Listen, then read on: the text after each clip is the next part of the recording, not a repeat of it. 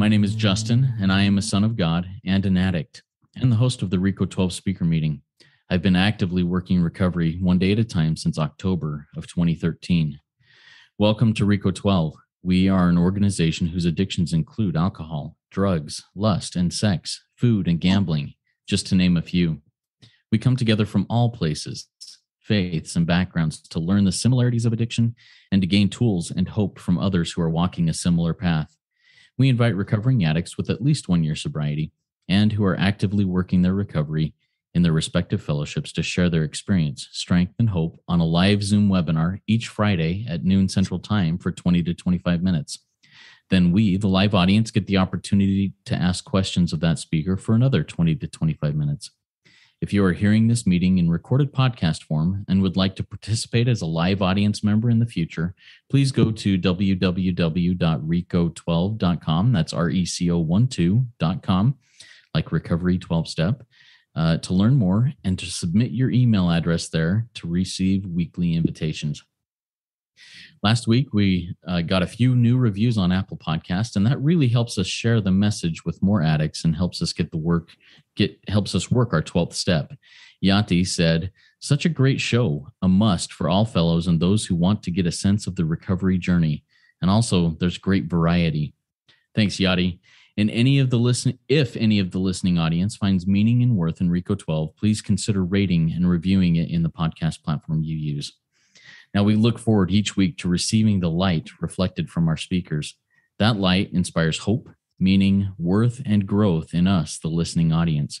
Now, let's introduce our guest speaker for the 80th RICO 12 speaker meeting, David G., whose topic is Brought to Where We Stood. Now, here's a little bit about David. David G. from Oklahoma. He is a sober member of AA since August 8th, 1994. Having had a life-changing spiritual experience in 1995 as a result of the 12 steps, as outlined in our big book. He learned that he had no idea how to grow and develop, how to grow and develop with it. Sorry. He soon found that yesterday's miracle wasn't sufficient for today. Other things began to compete for that experience, and they won out. In 2019, he reached an emotional bottom in sobriety. He learned that he suffered from a spiritual illness brought on by the human condition, and that is self. He was freed in 2019 and has walked emotionally free ever since. His quote that this talk is based on is found on page 53 of the Big Book of Alcoholics Anonymous. Had we not been brought to where we stood by a certain kind of faith? Take it away, David. Looking forward to hearing from you. All right. Thank you, Justin. My name is David. I am an alcoholic and an addict, and I'm very grateful to be here. I want to thank Justin for all the work he does with RICO 12. I've been privileged to hear a lot of the speakers, and I'm very grateful to be here for the 80th. That's quite a miracle. So thank you. By God's grace and as it's been revealed to me through the 12 steps as outlined in our book, Alcoholics Anonymous, I've been sober, clean and sober from alcohol and drugs since August 8th of 1994. I have been sexually sober in the program of Sexaholics Anonymous since October 1st of 2019. Born here in Oklahoma, growing up in a very backwoods sort of place, there was a lot of abuse of all kinds that went on. And it was, I just, like we hear from a lot of our speakers, I just felt like I never fit in from the beginning. I just always felt that empty void. When I was 16 years old, I made a decision that was life-changing. The abuse had continued. I'd lived in a lot of guilt and shame. Ideas, concepts, and beliefs, our book says, which was once the guiding force of the lives of these men. I see how that got developed from the time that I was a very small child, by holding secrets, by believing things that wasn't true. This began to take shape in me, and it began to live as me. And when I was 16 years old with a stick of wood, I hit a man in the head, and it eventually took his life. And it was a very sad time, a very crazy time, and there was a lot of consequences to that. But from there, moving forward and growing up, drugs and alcohol was always a part of my life, even before that incident took place. And it most definitely was after. I've been through a marriage. I had a couple of children, and I just don't like to get into a story, because the narrative of self, it likes to create a story and add to and either take away from. And I just don't like to get into all of that. I don't. So really, long story short, the inability to control my drinking and acting out, that's not what brought me to the 12-step recovery process.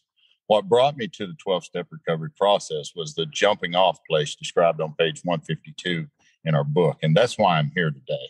Now, I could go into the story of all of that, how that took place and all that.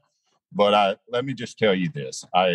Through a lot of years of suffering, I ended up in the doors of Alcoholics Anonymous in 1994. And I was brought there by an incident that happened. I was running from the law. I was being chased. I ended up in a very, very rough area here in southeastern Oklahoma. You just do not come to this place and act crazy. And I ended up starting a fire, burning most of the place down. And, I ended up escaping that without getting killed, obviously. And I ended up with a bunch of full-blood Native American Indians. And that's where my recovery began. They took me in. They began to teach me their ways. The sweat lodge, they began to teach me the different ceremonies that they were a part of. And my first spiritual experience ever was from a sweat lodge ceremony that had taken place in southeast Oklahoma. I had no idea what I was getting into that day. Whenever I went into that lodge, I had no idea what it even meant to be there. But it didn't take very long for me to really fall in love with that way of life. And it's been that way ever since. That's been a part of my journey for the last 27 years. Now, whenever I came out of the lodge that day, it was almost as if I was in another world. And that was my very first spiritual experience. Now, I'd like to say that self went away, left me alone, never returned. But those ideas, concepts, beliefs, emotions, and prejudice that I had adopted through the years that had begun to live as me and through me, I just thought that this is who I was. This is who I am. I mean, I would say it over and over, my resentments, my fears, my this, my that. All this time I'm attached to self, and I don't even know that's happening to me. So, and leaving that place, I met a man that was full blood Native American, and he took me through the big book of Alcoholics Anonymous. He put me through the steps, and I had a life-changing experience in 1995. Now, prior to that, there had been a year go by, and I was suffering from self and didn't even realize that that's what was happening. All of these ideas and stuff began to come back. I was speaking at a meeting shortly after I went through the steps with this man. I had an experience. It was unbelievable. For the first time in my life, I could see that everything that I thought, believed, and felt was pretty much a lie, that I was not the self. I'd been identified with that. Our book in We Agnostics talks about going from the bridge of reason to the shore of faith. And it's almost like I had been carried over to the shore of faith. I mean, all of a sudden, everything was different. My life completely changed. I could feel the peace and the power of God in a way that I'd never felt it before. Now, I'd had some very strange beliefs when it came to God. Being raised Pentecostal, I could just never agree with that concept of God. But when that experience happened to me, there was something quite different. Now, a lot of people were telling me, that's wrong, David. That's not the way that it is. But that's the way that it was for me. I'd had an experience through this book, and it was very beautiful. And so my journey in recovery began. And I began to, speak at different groups and this and that. But I always had a hunger for this book. And I kept asking the man that had taken me through the full-blood Native American, I need more. You've only taken me this far in the book. I need more. And there's got to be more. And he said, I've taken you as far as I can take you. I can't take you any further. He said, but I tell you what, there's a conference going on in Oklahoma City, Oklahoma this weekend. It's called the Midwinter Conference. And there's a man there named Charlie Parmley. Now, he was of Joe and Charlie, although I didn't know that. And he said, if you will talk to him, he said, I think that he might be able to help you get to the next level of where you want to go with the book. So I went to the Midwinter Conference, and I did meet Charlie. And actually, Charlie became my sponsor shortly thereafter. And Charlie mentored me through the big book. And that experience continued to grow and grow. So all of a sudden, I'm not only speaking at groups anymore. I began to speak at conferences. I'm doing book studies all over the different places with this new message that I've found, this new inspiration. Life has changed completely. I feel the presence of God in a way that I've never felt it in my entire life. So everything outside of me obviously changes. You know, I get a job, I start having a career, I get married, I have a family, I have a home, things that had never happened to me before. Well, one evening I was speaking at a meeting in my hometown, and I had been asked to speak there several times, and they had asked me to come back. And there was a lady there that night that was listening to my story. And long story short, she came up and began to really tell me how much she enjoyed the talk, this and that. And temptation came over me that night in a way that I wasn't able to overcome. And I ended up stepping out with that incident. And that became an addiction that I just could not shut down. I tried every way in the world. You know, my idea was, and I could feel my experience begin to slip away from me. And I was just devastated by it. So I thought, well, I'll just quit that. I won't do that anymore. Well, Charlie would always tell me, you know, if you can do something like that, then, you know, you've got a lot of willpower. And, you know, I would talk to these men, good men in recovery, to try to help me with the situation. Nobody seemed to be able to do that. And these incidents became more and more and more and more. And so, you know, I was just unable to shut down the obsession. By now, the experience had slipped away from me. The old ideas, the old prejudice, concepts, and beliefs had come back. And the next thing you know, I'm living a lie in sobriety. Our book says that the alcoholic is very much the actor. And I became very much the actor. Now, I was living one life in Alcoholics Anonymous with the circuit speaking and the book studies and the things that I was doing. And granted, a lot of people were being helped. A lot of people were being inspired. And I really think that that's the only reason that I didn't drink through all of those years of that. But anyway, long story short with that is I ended up getting married in 2005. I'd met a lady in 2003, and we fell in love, and it was a beautiful relationship. By God's grace, still is to this day. But in 2005, we got married, and that went away from me for a while. That obsession to do any of that, it went away, and I thought, well, this is wonderful. So now I'm better, and but within 2 years, it returned again. And this time it stayed with me all the way until 2019. So for all those years, I'd really struggled with lust and sexual acting out, and I just could not shut it down. And, you know, there again, I was doing a lot inside of the fellowship, and this ended up getting exposed in 2019. I had stepped out, and it became public knowledge, and it went downhill from there pretty quick. So the power of the mind and the ego and the self and the realization that I had with that at that time, I'm so completely identified with this now that I'm at a bottom. I'm completely devastated. My marriage is most likely gone. I'm exposed in the fellowship of Alcoholics Anonymous, and it's self-will is running riot with me. So I was asked to come and do a big book study conference in Shreveport, Louisiana at the Tri-State Conference. And I'd had a very rough week. I'd been caught. All this was going on. My wife hadn't quite found out yet, and I knew in a short time it was going to be. So I needed to go to that conference just to get away. But the power of the mind really had me defeated. It really did. And so I remember going through an ego death without the psychedelics of any kind in 2019. September of 2019, I met self one more time, and this time it was completely destructive. I could see it for what it was, and I just knew it was going to take me out. And I was crying to God. I was begging to God. I was doing everything that I could to try to get free from this. But it was almost the voice that I kept hearing was trust me. And I didn't want to hear that because I didn't know what that meant. But one of the things that I continued hearing as well from this voice that I hear quite often today, but couldn't hear it all at that time, was you're going to have to get honest. You are going to have to get honest with this. And I did not want to do that. However, I did go to the Tri-State Conference. I ended up being discovered there that weekend. All of it came out with my wife, and they had taken care of a hotel for us to be at, and it had double beds.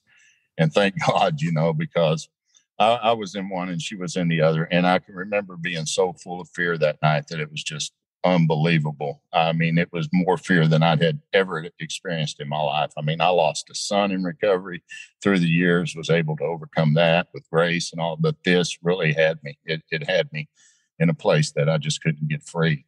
And I can remember that night, coming clean with her about this. And I just cried from the depths of my soul. It was, and I'm a pretty crazy guy. Most people that knows me, I don't cry, but I did that night. I mean, it was just unbelievable the way it flooded out of me. Now, somewhere in that night, and this is how insane it was. I mean, she come over and began to comfort me. She was the one who was hurting so bad from this, but she come over and began to comfort me. And it was just a heartbreaking situation. Somewhere that night, I had just been burning up with a fever on the inside of me that I just could not get rid of, no matter what I tried to do. I'd been going through that for weeks and weeks. That night, it ended up breaking loose in me. And after getting honest with her, it was almost like something within me turned loose. She told me the next morning that she had sat on the edge of the bed to put her boots on to leave or whatever, and the bottom of her pants were completely soaked. That's how, from the sweat that had released within me in the bed, it was almost like something demonic had turned loose of me and let go. And so I didn't know what was going to happen. I had to go back and face the music with a lot of people. I had to get honest with a whole lot of people. I had been the founder of a group in Southeast Oklahoma. It was a very strong group. I had to go to the church leaders that had given us that building for 14 years and become honest about all that. And, I had nowhere else to turn. My marriage was going downhill, and she told me if I didn't get help and find a way out that she was leaving, but she was willing to stay there and give it another chance. So what happened was I had been to Sexaholics Anonymous one time before. It didn't last. I thought that I was better than them. I knew more than them. And if they would just do what I told them, everything would be okay in the fellowship. I went on a 2-year hard relapse after that. And now I'm back in those rooms and saying, what, I was wrong. I was wrong. I need help.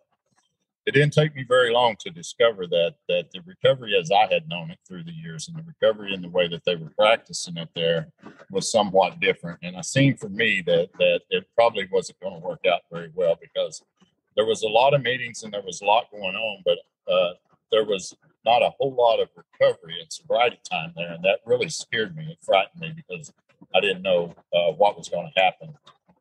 So anyway, I ended up going back through the work that's outlined in the big book of Alcoholics Anonymous.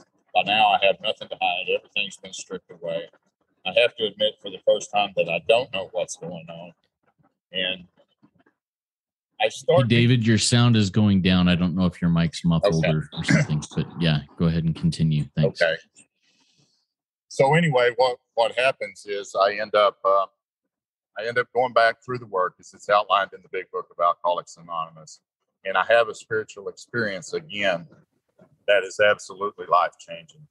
And so here's what happened. I discovered that self through ideas, concepts, emotions, beliefs, attitudes, prejudice, as is described on page 27, like I talked about earlier, is absolutely what's wrong with me now. All of a sudden, the veil is lifted, and I begin to see that I have identified with self one more time, and that's what's brought me to the destruction of where I'm at. So on page 27, of our big book, Alcoholics Anonymous, there was a conversation between Dr. Carl Jung and a man named Roland Hazard. Roland had went through what I'd went through. It's been a year with Jung, and he had ended up drinking after a year, and he just couldn't figure out why. And so he went back and asked the doctor, are there any exceptions? The doctor said, no. He said, there are, but he said, I've rarely seen it. But here's what really grabbed me as I began to come back through the work this time. He says, they appear to be in the nature of a huge emotional displacement and rearrangement. And that's what had happened to me as going through that work without knowing it. I had really begun to displace and have a rearrangement of those ideas, attitudes, and emotions. In fact, our book goes on to say that these are the things that were once the guiding force of the lives of these men. So if I take that word guiding force and I turn it around, it's like it's a force that's guiding me.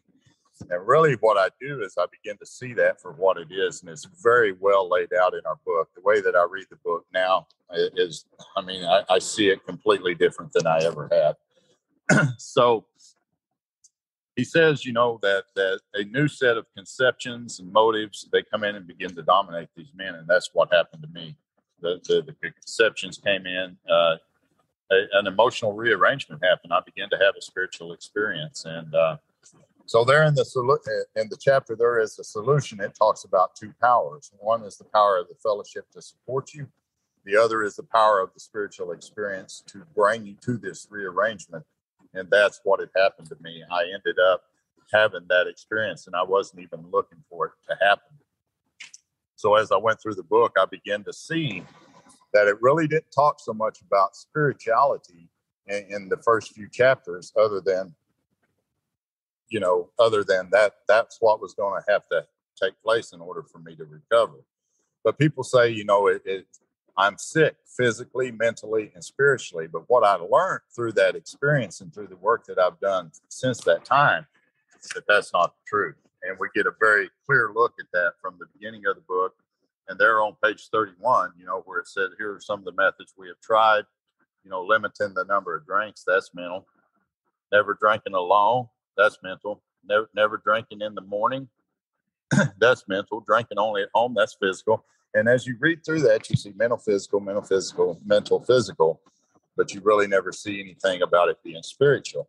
Now, I'm running around believing that I'm spiritually sick, that my soul is sick. Now, I know on page 64, it says that we are spiritually sick. But if you read that very carefully in the way that it's describing it there, we begin to see that we are absolutely not, our soul is not sick. The sickness has been brought on by human condition. So the reason that I picked the topic that I did, brought to where we stood, because it's on page 53 of our book. It says this: that was natural, talking about these feelings that had constructed our life. Here's what it looks like for me, just an example. These ideas would always come into my mind, these conceptions, these beliefs. I would act on them. And whenever I'd done that, that would give birth to the reality that was going on with me. Now, I would pray to God, but I had no idea that I was praying to the God of reason. I just did not know that. So when I get to page 53 in the big book, it says this: that was natural, but let us think a little more closely without knowing it. And here's the key words: without knowing it, because I don't even know this is happening to me. I can't see it. The veil has not been lifted.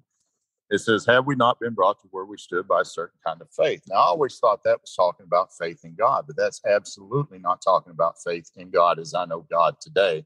That's talking about faith in this power of reason, this thinking, these ideas, beliefs, attitudes, and emotions. And, here's what I've learned since that experience. Thoughts and emotions, they don't ruin my day. Faith in these thoughts and emotions, that's what ruins my day. In fact, on the very next page, 54, it says this: have we not come to believe in our own reasoning? That's small r there, not capital. It says, did we not have confidence in our ability to think? And here's where I start seeing it in this sentence right here. It says, what was that but a sort of faith? So what I'd done is I'd put faith and self-reliance up on this condition, and I didn't even realize that it happened to me. And whenever I began to see that clearly, the veil lifted, I began to have a spiritual experience. And not only did I get sober, I recovered from a hopeless state of mind. And it was the most beautiful experience. This time I know what to look for, because I had that experience back in 1995. I was carried to the shore of faith. I was running around there, but nobody ever told me, David, continue to watch for self. Continue, because if you don't, you're going to end up right back where you were at. So some of the things that have happened to me since that time, I today sponsor about 20 men in the program of Sexaholics Anonymous. By God's grace, every one of those men are sober today and beginning to wake up from self. Now, that has nothing to do with me, trust me, other than bringing this experience to them. Honesty comes from it comes to me. It doesn't come from me, for sure. So here's what I learned in inventory as well. I'm not really writing about who I am. I hear that in the meetings a lot. I get to discover who I am through inventory. That's not my experience. It's not about who I am. What I'm writing about is who I've become based on a narrative that was given to me by self, which is ideas, concepts, attitudes, and beliefs. And here's why I say that about that page. And I don't want to, I mean, if your experience is different, that's your experience. But, on page 64 of our literature, it's very clear to me.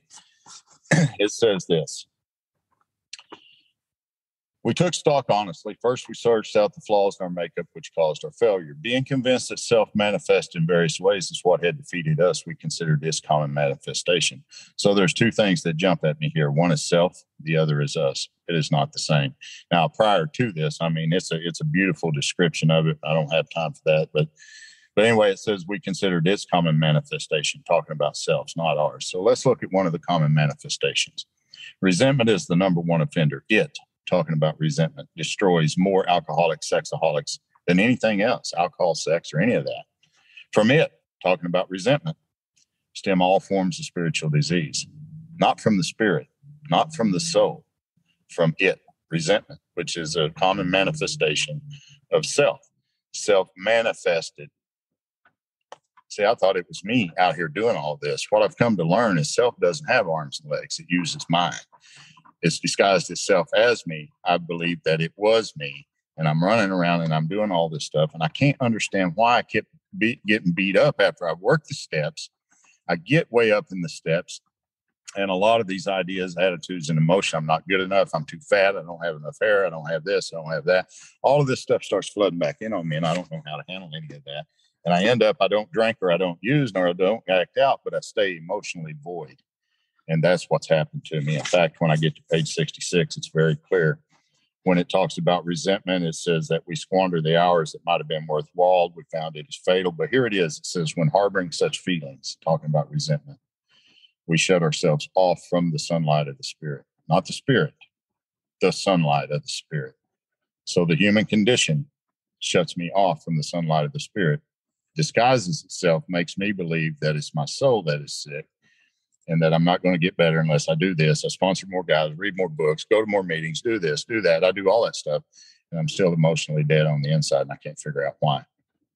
When I get to principles and inventory this time, I take a very different look at it, because now we're talking about values and beliefs about David, the things that I believed about me.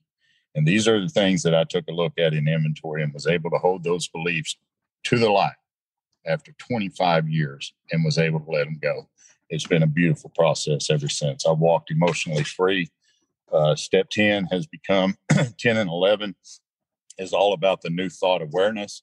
That's all it talks about is, this thought, how can I best serve these? These are thoughts which must go with us constantly. On awakening, let us think about the 24 hours ahead. We ask God to direct our thinking. We will see that God gave us brains to use, on and on and on. We ask God for inspiration, intuitive thought. So it's all about, one system of thought is unreal. The other is real. Which one am I living in today, even in my sobriety? Page 84, real quick. I know my time's about up. I'll end here, but it says, there's 5 things that I need to watch for as outlined in step 10. And I'd never done this in all the years. I just never done it. It says these 5 things that I'm going to continue to watch for self, dishonesty, resentment, and fear. Because if I don't, it's going to begin to roll down the hill like a snowball again. And it's going to get bigger and bigger until it takes me out. So I need to watch. When these crop up, I ask God at once to remove them. It's beautiful the way it lays it out here. When these crop up, I ask God at once to remove them. I discuss them with someone immediately, make amends quickly. If I've harmed anyone, then turn my thoughts to someone I can help. I don't even have to help anyone. I just need to turn my thoughts in that direction to do that, because it's all in my thoughts anyway, right? 5 things it's asking me to do. 1 is watch. 2 is ask. 3 is to apologize. 4 is to make amends quickly if I've harmed anyone. 5 is to turn my thoughts to someone I can help. And once I do that, I'm placed back in that position of neutrality, safe and protected, not from lust, not from alcohol or drugs, but from the self that always convinces me that it's me. I've walked emotionally free ever since that day. I've looked to go back through the work many times. I'm to a point now to where a lot of people don't want to take me through it because of my experience, and that's okay. I'm okay with that today. But I am returning to my Native American ways. I'm beginning to work with shamans and do different things in my spirituality. And God has blessed my life in a way. My marriage is in a better place than it's ever been. My son is heroin free after many years. This experience has happened to 20 men, and I'm seeing the fellowship grow up about me in a way I never could have imagined. So God is good. Thank you so much for allowing me to come here to talk today. And if you're relatively new to this, please stick around. The miracle does happen. Thanks, Justin. Glad to be here. Awesome. Thank you so much, David. That was amazing. There was a lot of heavy stuff. I'm going to have to listen to this a couple of times and figure a lot of that heavy stuff out in my own walk in recovery, because there's just so much there. A quick reminder to our live audience, you can definitely ask questions of David here. Please type them in the Q&A link at the bottom of your Zoom window. Looks like two speech bubbles over the top of each other. I will moderate those as they come in.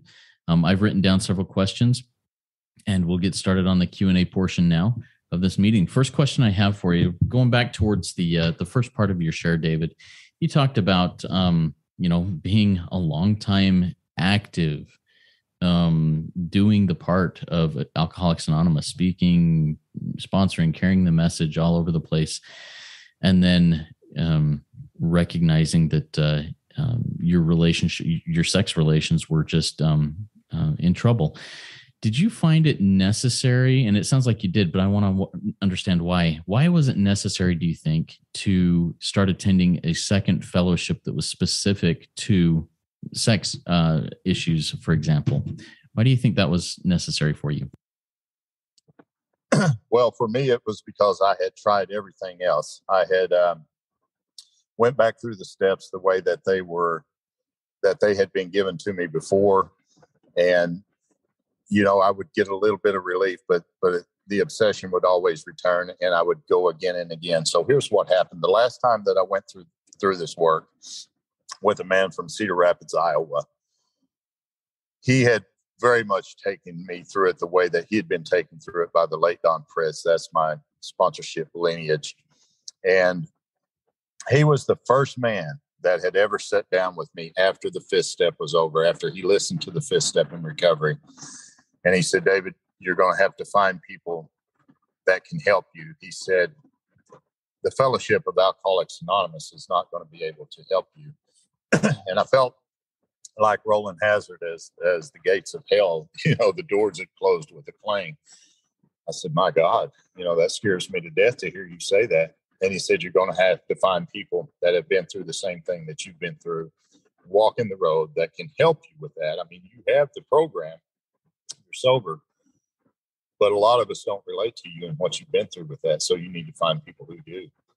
And I knew immediately where to go because I'd been there one time before, and it didn't take.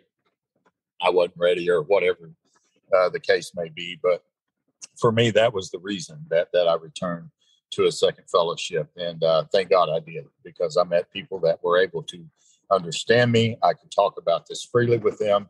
There was no judgment. There was no criticism. There was brotherhood. And I was able to begin my journey of recovery with that. Thank you so much. My first thought was, is it that the solution was not found in Alcoholics Anonymous? But no, I don't think that's it. It's not the solution. It's the fellowship. It's the understanding. It's being with like-minded, experienced people who have done that. Thank you for clarifying that. I really appreciate it. And I'm experiencing some of that myself right now. So next question I have for you, David, is you talked about, and this was all about the self. But and you talked a little bit about Dr. Jung and Roland Hazard. Well, one of the Jungian philosophies or theories is doing shadow work, looking deep into the shadows, into the darkness of self, and what drives us. How how often do you think it is you need to really take an honest look, even at the darkest parts of yourself, and able to put light on it and make it true, show it truth? I don't know if that makes sense, but how often do you have to look into the shadows and put light on the darkness? The ones that haunted me for so many years in my past, is so ingrained in my memory. The bottom that I hit in 2019, that I haven't had to go back and look at any of that again, because I'm still very much familiar with that. However, by doing the 10 step as it's outlined in our book on the daily, I'm able to see that as it begins to come at me now. The thoughts, I think for so long I thought that it was an entity, but it's not. It's very much an activity that goes on in the mind. Our book is very clear about that. And so whenever those things begin to arise, even a thought, not to say that I'm pure in thought all day long, that's just not true. But when I do recognize that, that, wait a minute, that's not the right way of thinking. For me, I begin to take a look at that shadow right then. Like it says, continue to watch him when these crop up, not if, when. So they're coming. We ask God, it wants to, and I just go right through that formula with it. Now, what had happened, it does say that we discuss it with someone immediately. And a lot of people will disagree with this concept. I don't really care if you do or not. It's working for about 20 men. We created a group to where we could obviously not call each other all day long to discuss every thought or emotion that comes up. So what we do is we text that, hey, I've spotted fear, I've spotted lust, I've spotted resentment. I've asked God to remove it. Now I'm turning my thoughts to someone I can help. And we're constantly all day long checking those emotions, or checking those thoughts and emotions before they become a reality, so that we end up not acting on them. So we're watching for that all day long, the way that it's outlined there. Now, some people says it doesn't say anything about that. That's true. It doesn't, but it does say discuss it with someone immediately. So we have found that this works better than anything else ever could. And so I watch for those shadows constantly. I do. I mean, even if I'm out, like I'm out today, and I'm in the public, and I watch the thoughts. I don't so much, but what I've learned with this, Justin, is the emotions are tied to the thoughts. And see, I didn't know that before. I would always think when fear cropped up, well, that's just what it is. That's what the thought is. But see, that's not the thought. That's the emotion. The thought began before the emotion ever hit me. So, that's what I try to pay attention to today. And I keep very close eye on that. And having a couple of years of experience in doing that now has made it a whole lot easier for me. So I hope that answers your question. Thanks. Yeah, I think so. One thing that I've had several people talk to me about and ask me about when I lead with my weaknesses, when I say, I'm really struggling with selfishness or pride or whatever other character defects are popping their head up, fear that are coming in there. A lot of people will say, why do you focus on those? Why not focus on the fact that you're a good person worthy of recovery or whatever? How do you balance that? Yes, I'm constantly watching for these defects, these emotions, these thoughts coming in rather than positive things. How do you balance that in your own recovery, David? Well, the one thing that I had to realize, and I didn't know this until it was pointed out to me, and I pointed out to others, is that really I'm not my mind, I'm not the body, I'm not my thinking, but what I am is I'm the one who is aware of all of that stuff. It's kind of like somebody comes to me and says, "Hey, I had a bad dream." And, well, who was it that's aware that you had a bad dream? It was you. You come back a couple of days later and say, "Hey, I didn't dream at all, or I had a good dream." Well, who was aware of that? So when that was pointed out to me, what I began to do is to use that with thoughts and emotions as well. I began to see those, and I try to come from a place which is called the witness seat, to where I can just witness and be aware of those thoughts. And really, for me, that kind of balances itself out. And, let's see, what is that? Page 57, I think, or 56 there in the big book, right at the very end of We Agnostics, it says, when we drew near to him, he disclosed himself to us. So whenever I put eyes on false thinking, I begin to see that this is not who I am. Who I am, I'm created in the image of God. This is who I am. Then automatically, I didn't have to look for God, or I didn't have to do any of that. I didn't have to try to balance anything out. All of that began to happen for me through this process. And that was very much a part of the spiritual experience for me. Thank you. I appreciate that. And I loved what you called the witness seat, putting myself, oftentimes I've heard it said getting out of my own head or getting out of self. I love how you call it the witness seat of just observing what's going on. That's that phrase for me is really powerful. All right. Quick reminder once again to our live audience. If you have a question for David, please type it in the Q&A link at the bottom of your Zoom window. We'd love to hear some questions from you. I've got another question here. You talked about praying to the God of reason. Tell me more about that. And I know you expounded a little bit more on it, but I'd love to dig a little bit deeper. What does that mean when you pray to the God of reason, and how is that hurtful or helpful either way?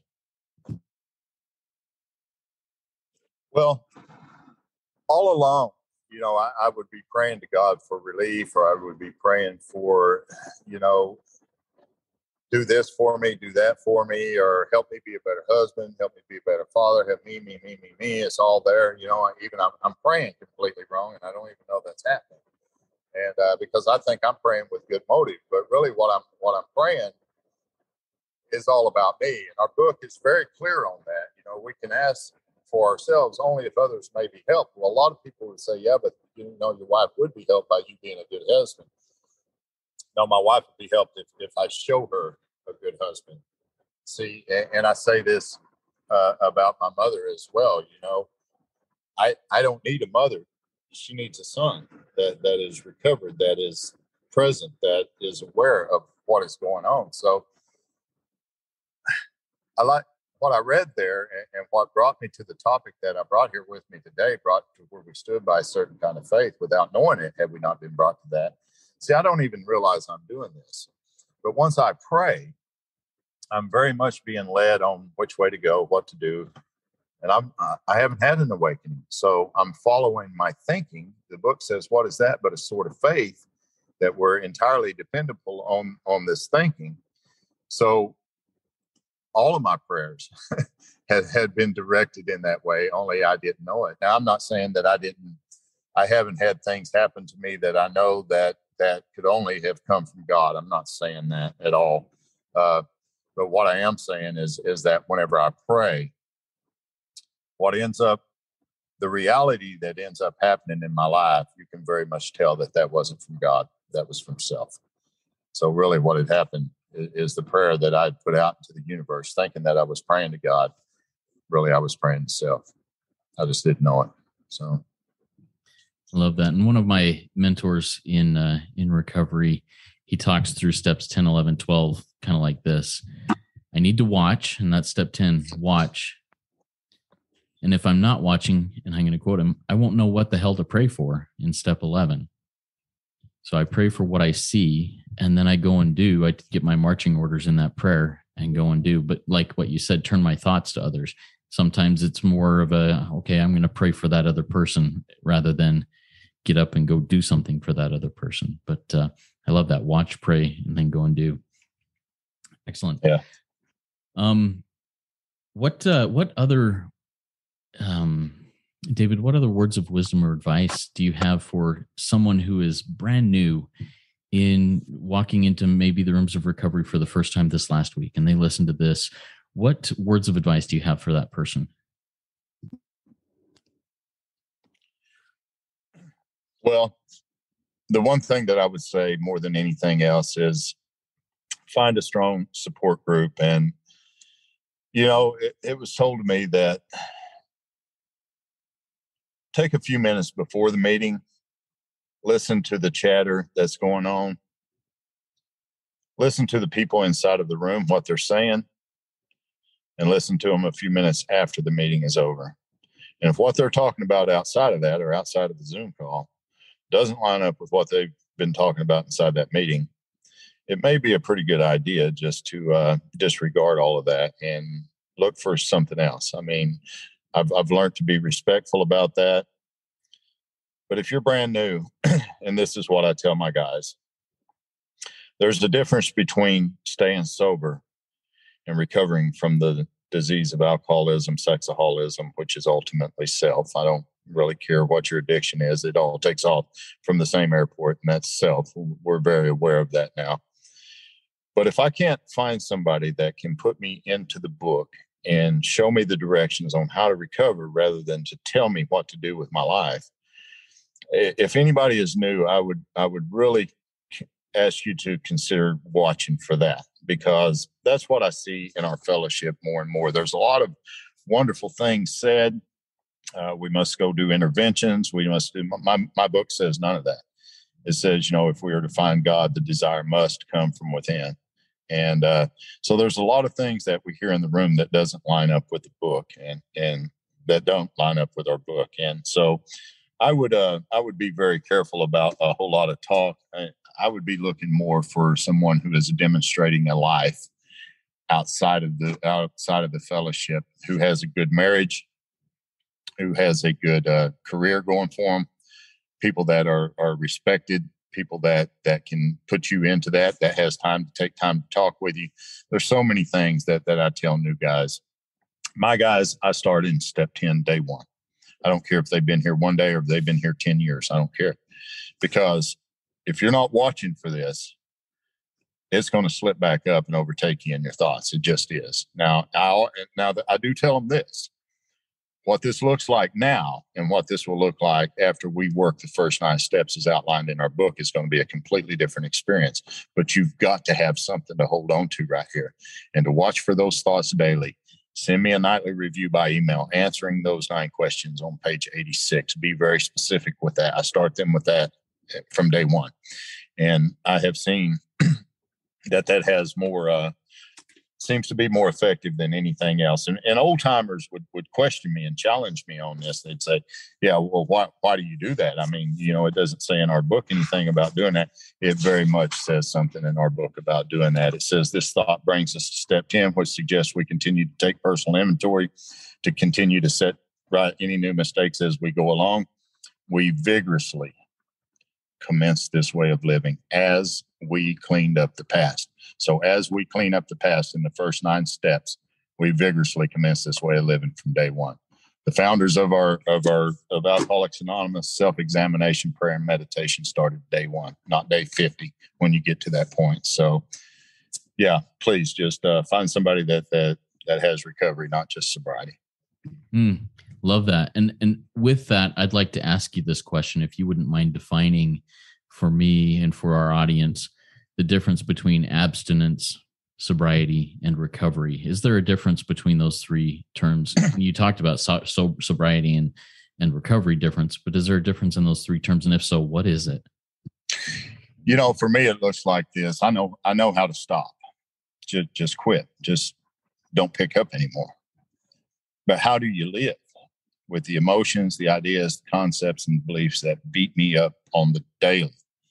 How do you live with that without returning back to something to take that mental stress away from you, no matter what that may be?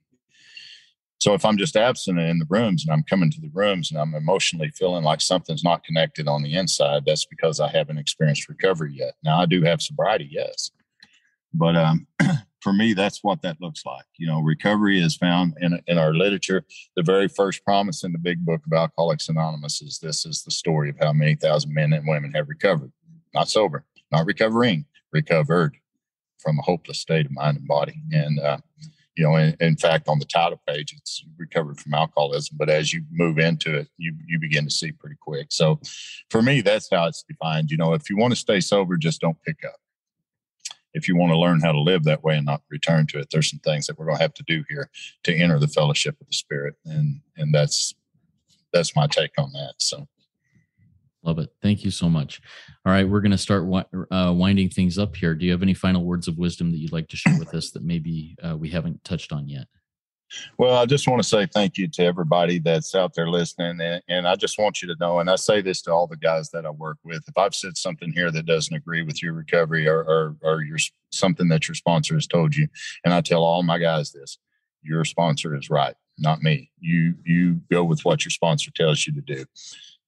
If you find yourself, going through that process and emotionally continuing to get beat up by these old thought patterns and emotions of fear and stuff like this, then, I would strongly suggest that you just look in a little deeper. You don't have to get rid of your sponsor or anybody like that.